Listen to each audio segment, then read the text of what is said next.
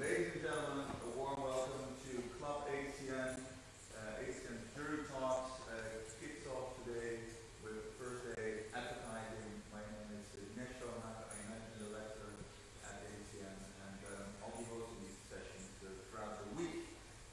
So thanks for joining us and tuning in. Today our aim is to share some of the reflections, the learnings, the insights, the ideas from the jury discussions of this year's Dutch Creativity Awards. Once again, we'd like to congratulate all winners, all nominees, and thank all entrants for their participation.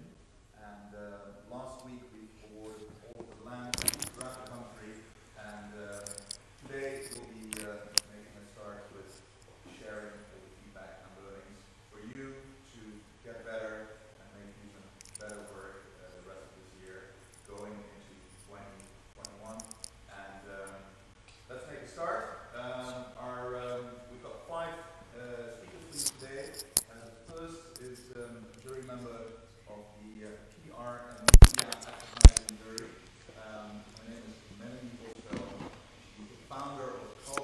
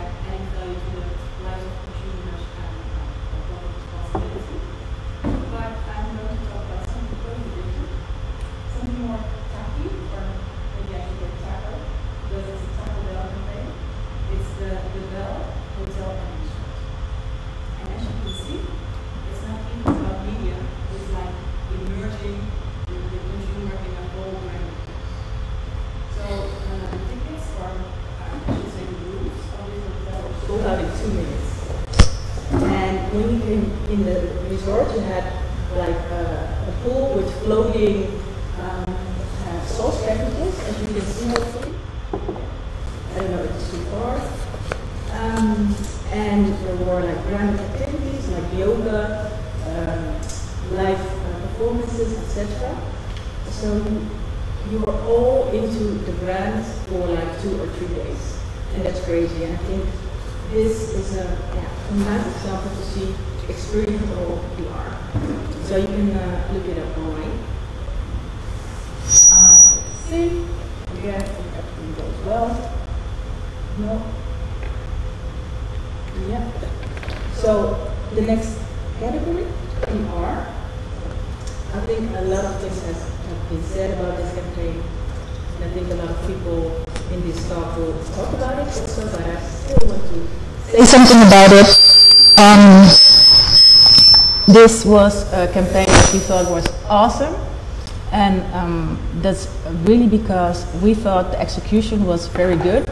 They did research from the get-go, so they choose the right influencer that really connected with the target group, and they included the influencer, so Snelle in this case, in the creative process. So you get a really synergetic campaign that's really hitting the nail on the head. So that's something we really liked about this campaign. And I don't know if you can see it. Yeah, I think my fellow speakers are going to tell you something more about it. And I will have to check if I'm forgetting something. No. At last, I would like to tell you something more about PR in general. So I want to conclude with the ingredients of a creative PR idea. So next to solving the brief, that's of course really important. We think these steps are also very important. One, and I have that also here, prices. So you can add ingredients that are uncommon or that are really not fitting there's something, I hear something, I think there's a bell that I have to rub it up, I don't know. So we missed a little bit at the Smart Relief campaign. So it's well executed, but it's still quite logical. So that's why we didn't reward it with a golden lamp. The second one is it adds value to the life of the consumer. So really important to add value on different levels. So you can, put a smile on everybody's face, but you can also make the world. There are many levels of doing that. Both the campaigns have that. Although with Memoirs of Amsterdam, the reach wasn't very clear. So that's something, maybe if that was clear enough, it would also be a contestant for the golden lamp. And the third one, it's current. So do your research into the energy of that moment. So that can be a state of mind, undercurrent, some trends, and activity. We think that one is a big yes for both winners actually. And I have a last tip from a PR point of view. So if you created a really nice campaign, it would be a terrible waste if you don't put some PR power behind it. Because that can make a great campaign turn it into a fantastic campaign, and it will really broaden your reach. So I think that's my last tip for now. I think, I told you a little bit more about the decision-making process, and I will leave you guys to it. And if you want to know more about PR or Gen Z or diversity in general, you can hit me up, and Dinesh, I think he will take it away from here. And thank you for having me. Absolutely, you guys, thank you. Enjoy your lunch. Thanks a lot, Melanie. Thanks for joining us and sharing these insights. Oh wait, I have a last philosophical slide. Sure. Yeah, this one. All right, thank you so much. Yeah. Next up in the lineup is the Executive Creative Director at Boomerang Creative Agency. His name is Rico de Lange. He was a member of the jury for social influencer and digital advertising. So we'd love to welcome him to the show.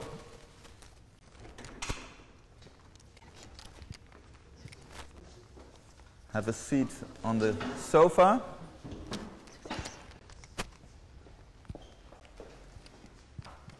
Hello. Sorry, I need to fix the audio. So welcome. Thank you. Thanks again for having been on the jury. First question obviously relates to the social influencer category. So what can you share some of the takeaways, outtakes from the jury discussions with us? Well, I think one of the big winners of this year's award was Smorgeliefd by Snelle and Interpolis, created by Wefilm. Personally, I think this is one of the best things I've seen in a long time, and I know the first time that I saw the video, it gave me goosebumps, to be honest. I think it was really, really solid. And still now, when I heard a song on the radio, it reminds me of the video, especially the part in the end. Still goosebumps every time. So big compliments to the team that worked on that.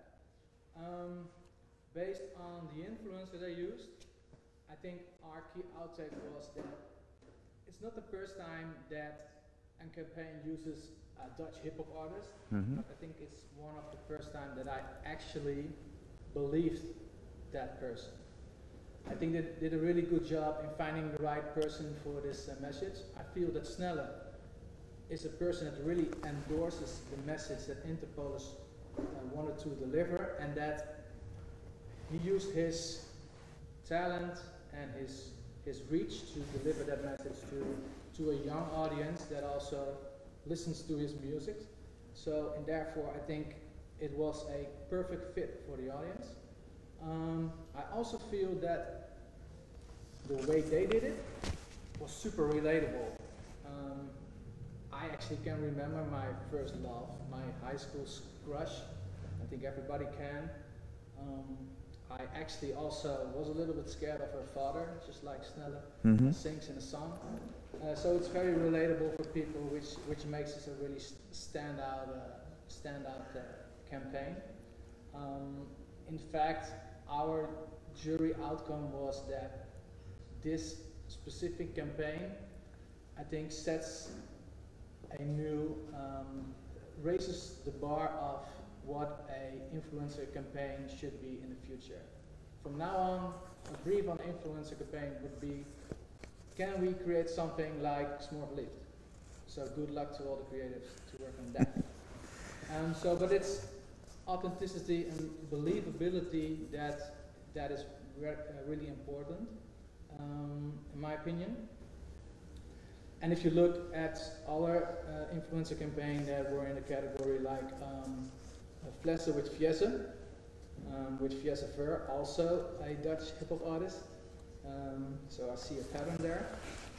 But what they did there, Albert Heijn and Fiesse, is that first of all, I think it really takes balls for a brand to work with such a unique and outspoken character, but just let him do his thing, keeping it real.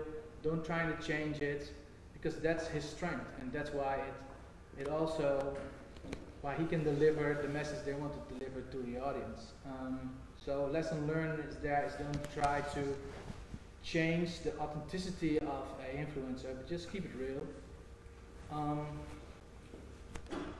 Next to the right influencer for your story, I think it's also important that you have a solid, legit story for influencer to really take a stand and really to endorse it. So if you look at the campaign Victim Fashion, I think what they did there was really smart and solid, that they invited fashion influencers and showed them a story that actually touched them in order for them to share that message, because after seeing it, they find it very important and want to use their reach to spread the importance of that story. Yeah.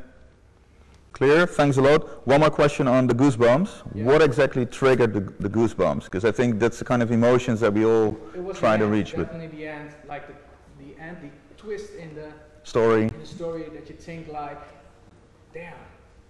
It's almost a little bit like Eminem with Stan. In the end you find out, oh, it's the same guy, and it was also, you're building up to a moment and then like bam, in your face. Yeah. Yeah, that really hit hard. Yeah. Really all right. Then to the second category you judged digital, so that's all types of digital advertising content. Yeah. What work did you like and why specifically did you like it as a jury?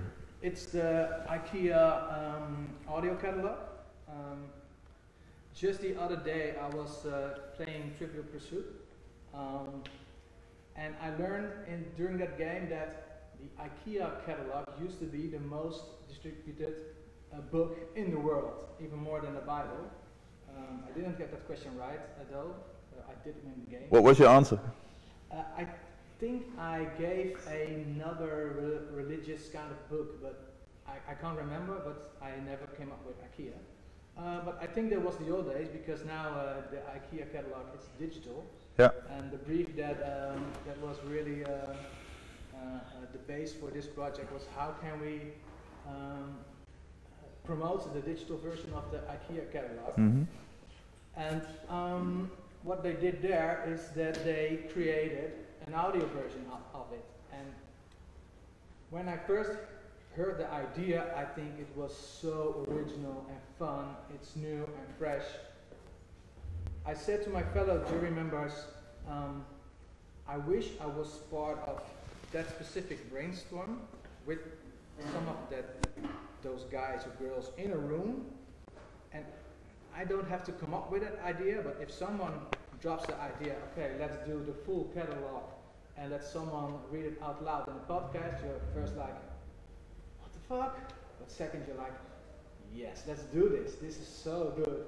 And that's what I like. That's what I like in general, that brands and creators try to change a certain way of how a medium or a channel or a device is being used and turn it into something new. And I think they did a really good job in that. Next to the fact that it started digital, it also got picked up by PR, created a lot of earned media. It even, I think, went up to the top listened podcasts in that period of time. And it, like, the track lasts forever. So really good job on that, and that was one of my personal favorites in the digital category.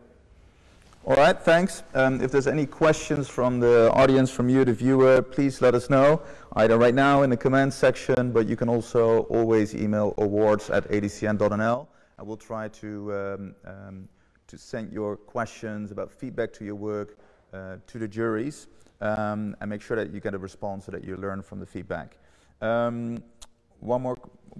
Two more questions to you. So, in the space of social and digital, in your view, particularly in your work at Boomerang, but also maybe in the jury's point of view, what constitutes a great idea in that space? Well, what does it do? What is it made of? Like for me, I think a lot of creatives, almost any creative in our industry, came up with a good idea. But the trick is to translate it into a great idea, and I think, and it might sound like an open door, but I think it's mainly in the execution part. For a good idea to become a great idea, you need to know how you should deliver that idea to your audience. For that, as a brand manager and marketer or creative, you need to know how your consumers consume their content on social platforms or devices. Mm-hmm. In order to create specific content that are fit for platform. Because every platform and every channel should deserve a different approach because they are consumed differently. Yeah. And still nowadays we see brands putting TVCs on social channels, and I think we should take a stand and say, let's don't put any horizontal videos on vertical devices anymore because it doesn't make sense. No. And what's your, so is that your main piece of advice also to clients, and also to, if you get a briefing that actually doesn't match the channel or the format in social digital, what, you know, how would you rewrite that brief? I think what we try to do is take a pretty wide approach. So if you're going to write a script in order to create a TVC, make sure you rewrite the script in order to make it work on social, and make sure if you shoot that script to get everything out of it in order to create all kind of assets in the end. Because it's really hard to create a social assets out of a TVC, and also the other way around. So you need to think about that upfront. All right. Thank you so much, Rico, for being here today with us and sharing some feedback from the juries. And we hope to see you soon back at the club. Next up, we've got Rachna Dhall. She's the creative director at Iris Amsterdam, and she was, for the second year in a row, a member of the advertising jury that judged no less than 5 categories. So it's direct, radio, integrated, print, and outdoor. Outdoor, right? yes, Yeah. So welcome, Rachna. Thanks for joining. Hey, thanks for having me here. So how was this year different from last year? Both as, you know, in terms of the type of jury discussions, considerations, but especially also the work. Well, one thing that really, really struck out to me this year was that specifically looking at local Dutch advertising, there is a real shift around advertising that's beginning to sort of look at communication through the lens of culture, which was the decisive shift that I saw this year in most of the work. In fact, funnily enough, that we were a traditional jury, right? We were doing all the categories you just mentioned, like the print and the outdoor and the radios of the world. But the real conversations, the richer conversations were happening around advertising that actually doesn't feel like advertising. You know, is finding new ways to connect with the consumer. And that's what really, really excited everybody, even in these categories. And also, as a result of which, what are the roles of these channels now in this new world that we live in, where the lines between traditional advertising and content is so blurred, more blurred than ever. And why is it so important to be more part of culture rather than be clear about that it's marketing or advertising after all? I've got something for you. I think it's because of this. I genuinely believe, whether we sitting in the advertising agencies like it or we don't, everybody is looking at ads with an ad blocker on. It doesn't just exist in our browsers. That's the way with all the content that's thrown and coming our way, we have an ad blocker on. But when we take that ad blocker out, or when we sort of start having conversations, whether it's for an idea, a product, a service, or a cause, when you start having conversations which genuinely connect to people, I think that's when the penny drops in people's heads, you know, or their hearts for that matter. And that's when it really, really starts to work. That's where the magic happens. So all the science and the gut, all the magic and the logic, I believe, starts to come together when the lens of culture is used. And that's what was so different about the work this year for me. You know, and it's almost a year. It has been a very big year, and most of the work that was created was post-pandemic as well. But even then, the shift towards purpose-driven advertising, or just the world at large, the conversations people are beginning to have, whether it's on social media or in news, is really, really affecting how people are consuming and how they are reacting to brands even. And I think that's why I think being a part of culture, I think, has had a decisive shift. In fact, brands like even Burger King globally have made a really, really big impact. The CMO spoke about the fact that how they really want to build a brand that moves at the speed of culture. And you see that in the work that they're beginning to create. And that was exciting to see for me. And what do you think, what do we need to do? So being brand managers, marketers, creative agencies, how can we learn or to do that better, to apply the cultural lens? What's needed in terms of a skill or a mindset to make that happen? I think most important thing is to sort of have your finger on the pulse of culture. And that could happen in many different ways, you know. You know, when you're understanding the target audience, how they're consuming the media, what is the message that you want to, and targeting them. I mean, the digital communication allows us with so much measurability, the data that we have and how we use it. But instead of letting it inform our decisions, let's use that to actually inform our gut and instinct, you know, to create that. And then working with culture, because another thing about culture is it's obsolete every 3 seconds or even faster, as some of the people might tell you, you know. So you really need to understand what's relevant today and be able to react to it. And even more importantly, understand if you actually genuinely have a role to play in that culture as well. So it's not just about, that's the zeitgeist and let me tap into it. It's also about understanding, do I have a right or a permission as a brand to actually be having this conversation? So that's what I would look at.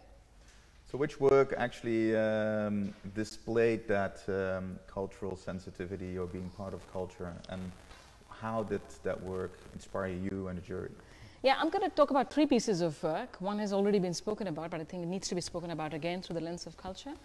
I think one of the most interesting campaigns for me was Don't Let Brexit come in the way, the blue Brexit monster. Interestingly, when you talk about understanding how a really genuinely interesting idea reaches ears and hearts and minds, I mean, it wasn't just covered in The Guardian or The New York. I actually read about it in the Times of India. It has no reason to be spoken about in Times of India, and I actually read about it there. I think just the fact that it tapped into the zeitgeist in a way that I've been very rarely seen work to. And everybody was not just talking about the fact, nobody really understands what Brexit is. Is it a blue furry monster or something else? But actually using that and then starting it, and instead of sort of finding a way to, you know, sort of finding a digital sort of strategy, seeding strategy around it, it started and ended with one tweet by the foreign minister featuring him. And that was like genius, I thought. And yeah, that was, again, I think tapping into the zeitgeist, making news and conversation, and also about the whole world. Look at the Dutch, look at how they're doing Brexit. Was really, really great. It was much talked about. The other piece of work, which again spoke to me, was in the integrated, a lot of discussion around it. It was Do As Lief, which was just introducing a word into common parlance. You know, it is not easy. It is a very, very ambitious idea for an agency to say, we are going to take unkind online behavior by introducing a new word. And they actually made it work. You know, people were actually using it. And I just thought that was really, really, and it's a very important thing as well, you know. I mean, when you talk about purpose-driven advertising, everybody's trying to do certain set of things. It's climate, or is it this or that. I think they've taken a cause which actually nobody is talking about, which is unkind online behavior, and done something about it, which I thought was very powerful as well, and it worked. All right. And the last piece of work, was, I'm not going to talk a lot about it, it's smoke relief, and I really, really wanted to sort of mention that, because that to me epitomized how, you know, you can make culture work for you in a way. To me, it was exactly with the kind of work or communication I have grown up with, which is very Bollywood. Yeah. So hats off for that. All right, thank you so much for sharing this. And yeah, I'll take this with me. Please take the ad blocker with you. We can't have too much of that. All right, we'll continue with the next category, which actually is the film advertising category. And we'll do that with the creative art director at Wieden+Kennedy. She was a member of this year's film jury. So please welcome Anyaa Dev. Hi, welcome. Thank you. So thanks again for being part of this year's jury. Yeah. We're curious to learn your point of view, but also the jury's point of view on what makes a great idea in the context of film advertising. How would you describe the qualities that as a jury you've been looking for? Well, you know, I think we're living in this world, and I just want to emphasize before we go into this, is we're living in a time where we're seeing a split and a shift in advertising, as well as like the industry space, in terms of like the talent that we're seeing that's creating the kind of work, and as well as the people who are judging it, or like the leadership and the mentorship. And it's very interesting because we're seeing this young crop of individuals who are recently coming in and kind of shifting and changing the advertising scene, bringing in diverse points of views, bringing in, you know, I mean, they live in the social media era, so it's a completely different kind of content that they're consuming and engaging with. And then we're also seeing the mentorship and leadership coming from a more traditional space. So I feel like it was a very interesting jury panel in the sense that it was a little bit split, but in a very good way. Like, we had two kinds of different points of views. So that was interesting. I mean, me personally, I was looking for work that had truth and work that made me feel something and work that kind of was relevant in the space that we're operating in today. And I feel like as a jury in you know, in total, we were kind of looking for that work, something that made us feel like we were personally part of that narrative or that story. And I think that's why storytelling is so important and crucial. And I mean, it comes back to the whole conversations that we're having surrounding diversity today. It's so important to bring in people who can tell a different narrative, or people who have a different story to tell. We've seen the stories and the narratives of a similar kind of person for so long in advertising and in film in general. I think that's what we're looking for. We're looking for a fresh perspective, and that can only come with diversity and inclusion. Yeah. And how does it translate to film, those diverse perspectives? So how do you, as a filmmaker, as a creative, as a brand, how you display those exact qualities? Well, you know, when you have people coming in who have different life experiences, who've gone through different things in life, and whose culture is completely different than who we already have in the building, I think that changes the narrative. And that changes the kind of place where ideas are coming from. Yeah. It changes the kind of art direction that you see. It changes the kind of writing that you experience. It comes from a different emotional sensibility. And that's where you get really interesting work that resonates with so many people, you know, that has that human truth of a varied form of experiences and stories. Because at the end of the day, all our creativity comes from like a super, super personal space. Like, as much as we say that this is work and, you know, our pleasures and our personal life is separate, as a creative, you're always in, those things are always interlinked. And I think that's why it's so important to bring in people from diverse spaces so that they can seep into the stories that we eventually see in film. Yeah. So which work that you awarded or that you judged showed that those examples of truthness, the humanity in the work? Can you give an example? Yeah, I think one of our bronze winners, Plus, did that really beautifully in the sense that it told the story of black joy and like a beautiful black couple. And I think that that's so important because we haven't seen those faces being represented. And I think that you know, a lot of people can resonate and relate to that. And I think that's what was so beautiful and well depicted about it. I don't know if the creative team working on it were people of color. I hope they were, but I think that's why we need to bring them in. That's why, because I think those kinds of environments then lead to really, really authentic and beautiful stories and truths about joy, about happiness, about pain, about grief, and that's where we can really elevate filmmaking to really storytelling. Yeah. Yeah.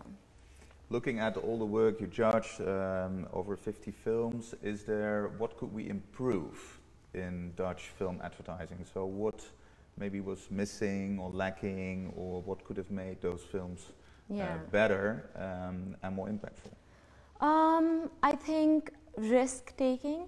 I think that's something that, you know, we just don't, there's so little of it now because I think you've got 30 seconds, you've got all these messaging, all this message that you want to get across, and you have to do it in 30 seconds, and we make it so much about the product, which is really, really important. The product has to be the heart and soul of it, but I think taking risks and big leaps in the way that we tell our truths, I think that will really elevate the way we see film in advertising. And I don't mean risk equals to racial diversity, like I've been talking about, you know, because I don't see that as a risk. I see it as a blessing. Yeah.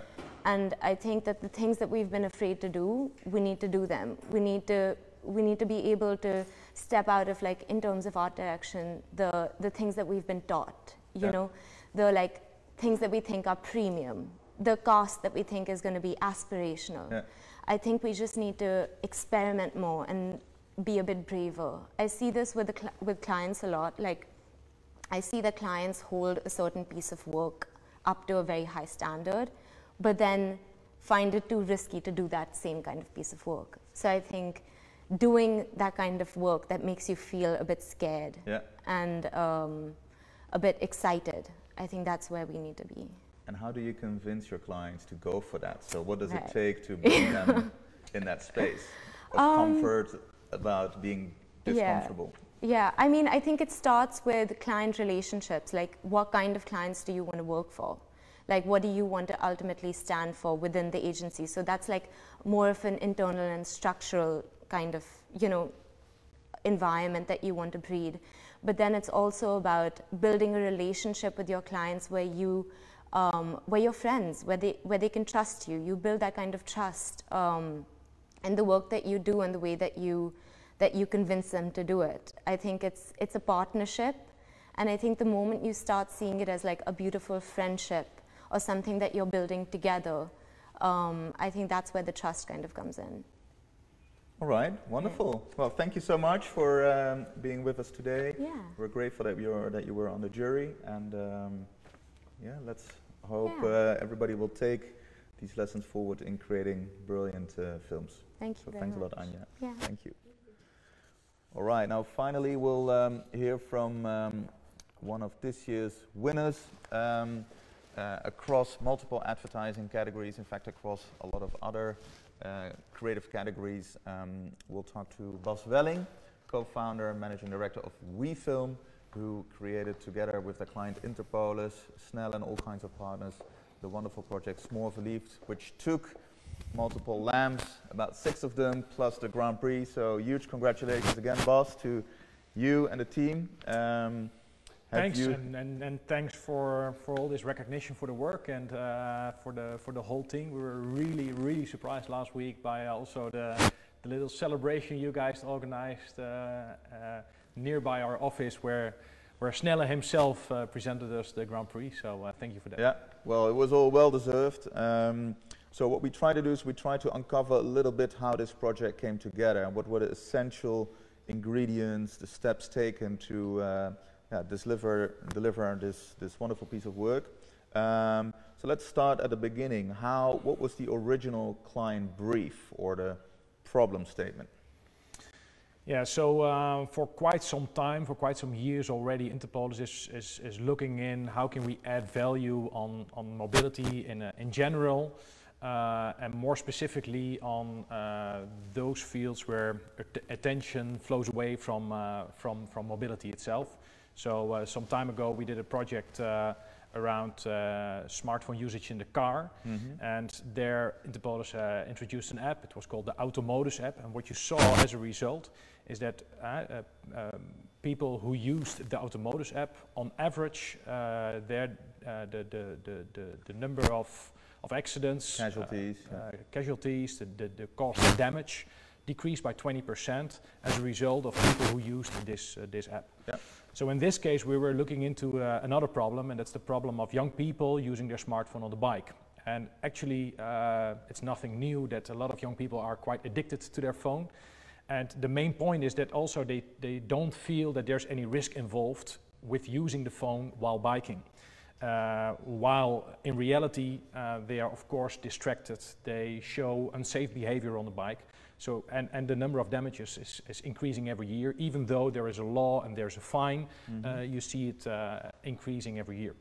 So the main brief was, can we really, can creativity help to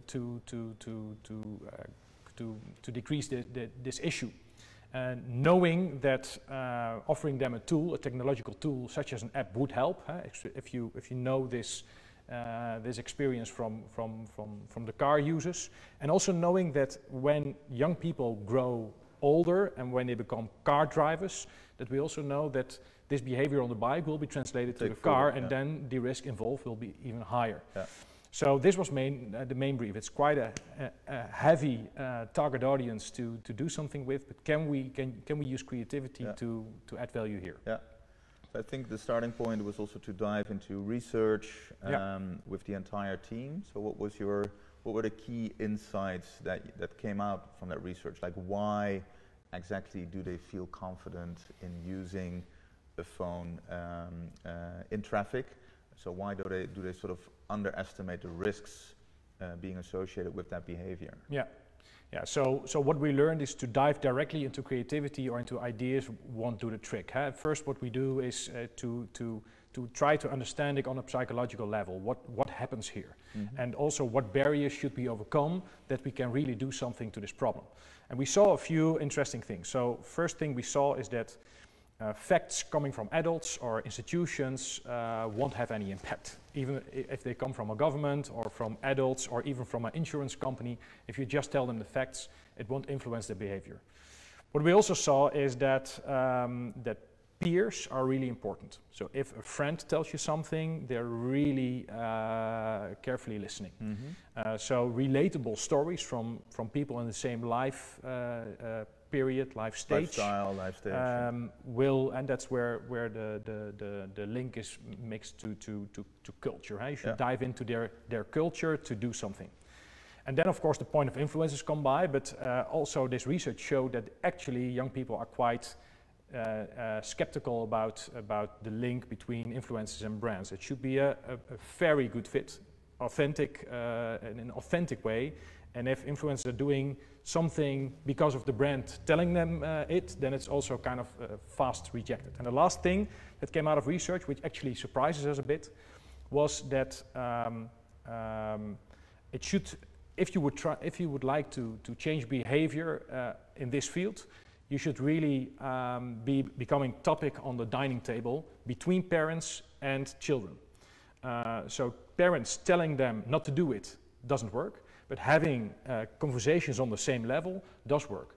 So that created a, let's say, debrief and creative brief where we said, okay, the thing we have to create should dive into the culture of young people. We also saw that YouTube and Instagram are the two platforms where we had the highest chance of making an impact, but at the same time also create an impact on adults and on the parents, because it should be topic on the dining table, literally. So when and why did you go for the collaboration with Snelle? Yeah, so from this point on we thought, okay, we need to find a true authentic match. We knew that hip-hop culture was something these young people, especially on the bike with Spotify and things, are really, that they're really living. And it was an interesting point, I think a bit more than a year ago, when we were looking for the right person to carry out this message. Talking to different people. At that moment, the management of Snelle sent to us the demo of the Reunie, the first #1 hit. At that moment, it wasn't out yet. So they sent it to us and told, hey, this is going to be out in 1 or 2 months. Listen to it, because maybe this is a match. We also we were looking for talent, upcoming to work with. Talent to work with. And we heard the Reunie and thought, wow, this is also a really personal story about his childhood, about his personal circumstances. So from that moment on, we started to work with him. And I think one of the critical points was that we really would like to inspire him with the story of young people. So, but instead of looking around for young people ourselves, we thought there should also be an authentic match between those young people and our